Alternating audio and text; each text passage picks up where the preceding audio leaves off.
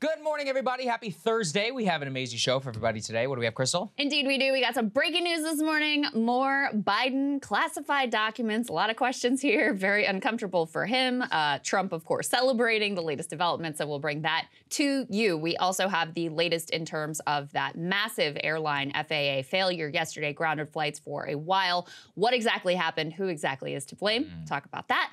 Also, questions on our support for Ukraine coming from a surprising place. Military leaders starting to raise questions about how much we are shipping them and what it might mean for our own national security. We also have some updates on my favorite member of Congress, Mr. George Santos. Some new lies being revealed, some sort of like amusing ones. This guy is he just never stops. Also, some of his fellow New York Republicans calling on him to resign, but he is holding fast. He is not interested in leaving. So we will bring you all of those updates. We also have oral arguments in a big case in front of the Supreme Court this week that could crush workers' right to strike.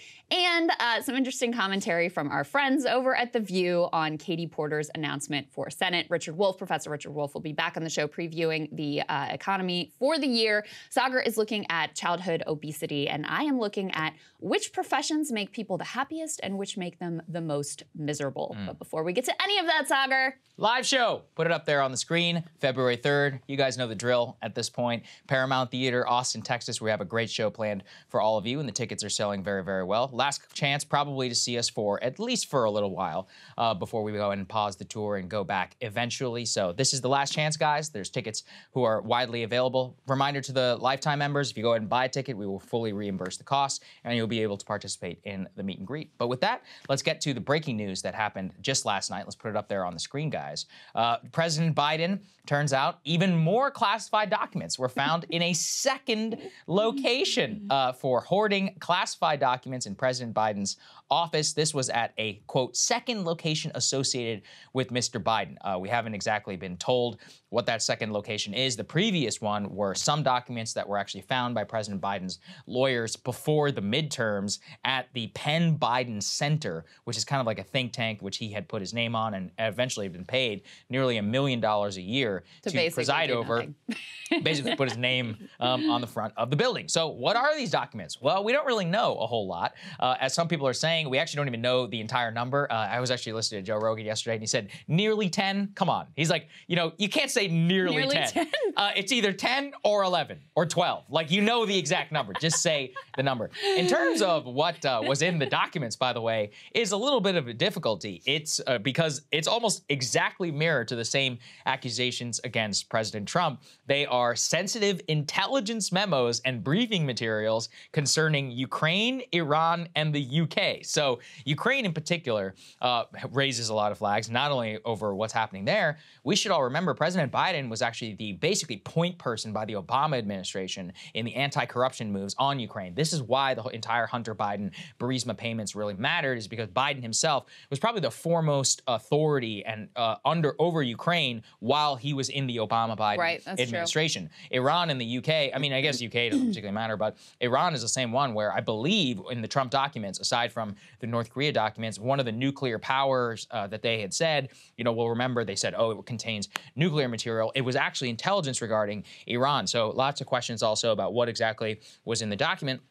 It raises the even more so, I guess, pervasive problem of how many classified documents are these people all holding on to? How hard is it to just not do this? Why? Like, why are you entitled to your briefing and intelligence memos from when you were the vice president to be held? Another key point is that President Biden doesn't even have the smokescreen that Trump has, which is Trump at least was the commander in chief. And, technically, if he had gone through the process, could have declassified the documents if he want. The vice president has no declassification authority. So he just straight up grabbed classified. Again, was it him? Was it staff? I don't know. But clearly there was a sloppy process that was all going on there. But this is tremendously embarrassing for the Biden administration. Oh, absolutely. Krystal, and you pointed out aptly, the more you read about the timeline, it is very clear these people knew about this before the midterm elections, and it's January 12th, and we're only learning about it now. Yes. Why? I think we all know the answer to that one. Yeah, it would have looked really bad and been a big distraction before the midterms, and so they managed to keep it quiet until now when they think they can sort of like weather the storm and get through it. Right. I mean, there's a lot to say about this. Number one, I do have to say,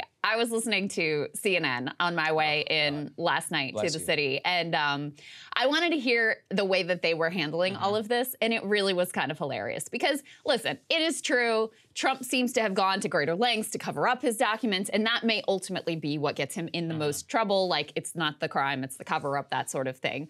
But the pains that they went to preface literally every sentence they said with, this is way different from Trump, and it's nothing like what Trump did. And it's like, also, how do you have so much confidence in that? Because we still don't know a lot of details. We are still learning, especially with the second batch of documents, we are still learning. We don't even know where they were found. We don't know why they were brought there. We don't know the details of what level of classification.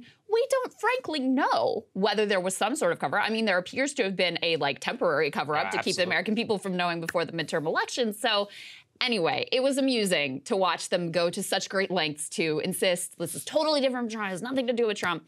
The other piece of this is, what does it mean for Trump? Because, listen, the way the justice system should work is it shouldn't really matter that there's this other thing going on with another dude, with another president. It shouldn't really make a difference for Trump's case.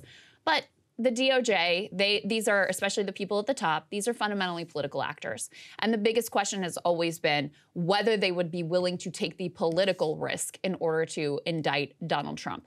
And this makes things more challenging for them. And Trump knows that. I mean, he's out there actively celebrating. I mean, they are delighted in this turn of events.